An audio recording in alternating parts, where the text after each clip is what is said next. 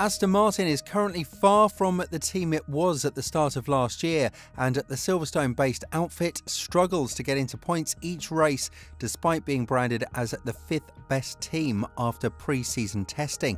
The new contract Fernando Alonso signed, however, shows that the Spaniard is confident that the team can move forward with him as the leading driver.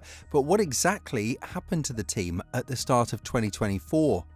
Aston Martin has maintained its position as the fifth contender in the 2024 F1 season, both in terms of race performance and results, currently trailing fourth place Mercedes by 22 points following the recent Miami Grand Prix. Although the team has faced challenges in matching the pace of Ferrari and McLaren during races, their qualifying sessions have shown a different story.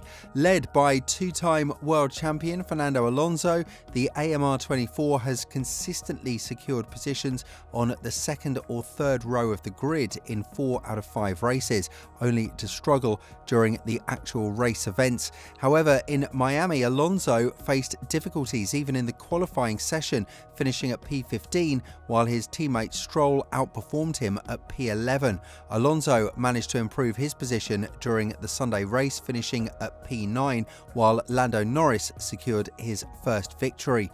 Aston Martin capitalised well on the safety car to make a cheap pit stop for medium compound tyres. However, Alonso has higher ambitions. So, despite a points finish in Miami, he's shouldering the blame for the overall underwhelming output. We have to improve. I haven't had a great weekend on my part. In the 2 qualifyings, I haven't managed to get a good lap, and that has compromised the starts and the race. And then, as a team, we haven't achieved the setup. It was not in that window in which it operates in perfect conditions. If we had had one more training practice, we would have made some changes and we would have more ideas, Alonso said. This confusing scenario needs attention, according to the number 14 driver, as Aston Martin is nowhere close to fighting for podiums. Additionally, this shoddy output was consistent throughout the weekend in all sessions, especially qualifying. This is exactly what Alonso regretted about his Miami performance. It's also worth mentioning that for the first time in 2024, Alonso failed to make it to Q3. This scenario highlighted the team's woes in Miami. The opening lap sprint race ruining collision with his teammate put him at risk for the upcoming Grand Prix qualifying. However, despite sustaining no serious damage, the team opted for a setup change. This change resulted in the two-time champion doing worse than the sprint qualifying session. But the Miami qualifying issues were not the first of the Aston Martin problems this year, because the situation at Silverstone has worsened significantly since last year, and although making conclusions from pre-season testing is never easy, the consensus in late February was that Aston Martin was the 4th or 5th fastest team. 6 rounds later, this assessment seems accurate of the AMR24, as Fernando Alonso has occasionally given the Ferrari and McLaren duo something to worry about. But Aston's race pace is a limiting factor, and despite last year's incredible jump over winter, the team faces a harsh reality in 2024. Of course, it would be a stretch to suggest the situation at Aston Martin is disastrous, as they are still a top 5 team, and more upgrades will be introduced at the Imola GP. In this sense, Mike Crack's team have stopped the bleed after spending the second half of last year going backwards. Regrettably, this more charitable perspective does not erase their shortcomings, and at this stage, 12 months ago, Aston Martin was the second fastest team, occasionally even lapping McLaren. Ferrari was grappling with extreme tyre degradation, while Mercedes was forced to return to the drawing board after the first round. Under these circumstances, Aston Martin found itself in an advantageous position to secure a leading position. Regrettably, Fernando Alonso and Lance Stroll failed to capitalise on that opportunity. Despite Dan Fallow's assertions during the winter that the team had learned from past errors, it appears evident that Aston Martin has lost valuable ground, and after devoting nearly 6 months to rectifying their mistakes, they slipped to 5th place in terms of speed in 2023. This ranking has persisted, with McLaren and Ferrari demonstrating much more promising progressions. McLaren demonstrated significant improvements in aerodynamics just last weekend in Miami. The MCL38 displayed enhanced competitiveness on straightaways, addressing one of the major weaknesses of the Woking team. Ironically, Aston Martin has acquired an undesirable trait that they'd managed to avoid last season. Observers first noted Aston's upward trajectory in the pre-season of 2023 when the AMR23 exhibited exceptional tyre management during race simulations. This attribute, coupled with its raw performance, proved formidable. This season, the team from Silverstone frequently encounters a significant decline in performance from qualifying to race day.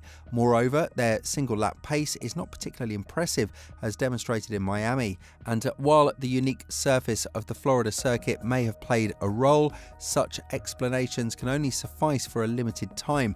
Aston Martin failed to capitalise on the opportunity presented last year to establish themselves as consistent frontrunners and challenge Red Bull, who, despite their excellence, appear to have experienced diminishing returns over the past 12 months. But not all is doom and gloom in Silverstone, and Aston Martin has important updates planned for Imola, which Alonso describes as essential for the team's 2024 season. And despite introducing upgrades in Japan, it's clear they have been comprehensively outdeveloped by their rivals. Moving forward, Alonso is hopeful upgrades can rectify the situation. At this point last year, Lawrence Stroll's team posed as the primary contender to Red Bull. Fernando Alonso regularly secured podium finishes. However, their much anticipated upgrades in Canada ended up backfiring, worsening the car's performance and pushing it beyond its optimal operating range. This setback initiated a downward spiral for Aston Martin, with the team dedicating most of the season to rectifying their own errors. With McLaren getting their first victory, and alongside Ferrari, they will introduce a major upgrade package in Imola. Aston Martin must respond. Unlike last season, their immediate rivals do not have to address fundamental issues with their concept. Mid-season development will only intensify, so Mike Crack's technical team must keep up. Speaking after his P9 finish in Miami, Alonso explained the team's plan for the short term.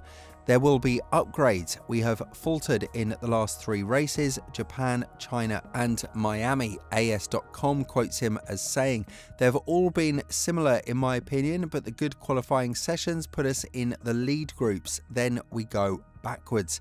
On pure pace in the race, we have taken a step backwards in the last 3 races, and that's what we're going to try and improve." At this point in the season, there's no room for trial and error, because replicating the mistakes of the previous year would severely jeopardise Aston's ability to compete at the forefront in the foreseeable future.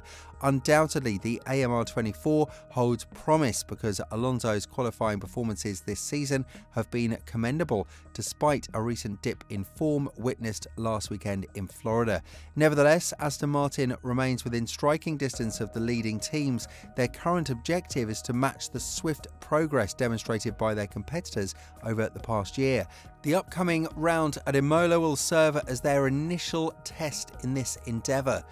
What I believe Aston Martin should prioritise is the introduction of more impactful upgrades that yield substantial performance gains, and thus far such improvements have been lacking. The upgrades rolled out last season following an impressive debut seemed more like a lateral move. This trend has persisted into this year, where they've managed to maintain pace with their rivals but have failed to significantly improve their position relative to the competition.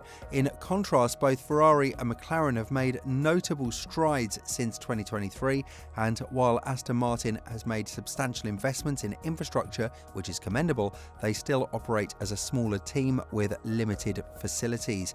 Therefore, they must ensure that they maximise the potential of every resource at their disposal, including the upgrades they introduce to the track, in order to achieve tangible progress.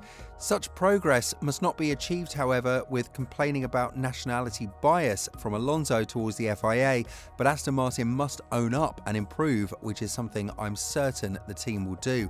Lawrence Stroll's ambition is clear, and while he may not sell the team right away, he is definitely still in charge, and it's his word that will be the final thing that will either bury the Silverstone outfit or raise them back up high again. Do you think Aston Martin can bounce back and actually be a contender for podiums this year? Let us know down in the comments below. We'll see you very soon in the next video.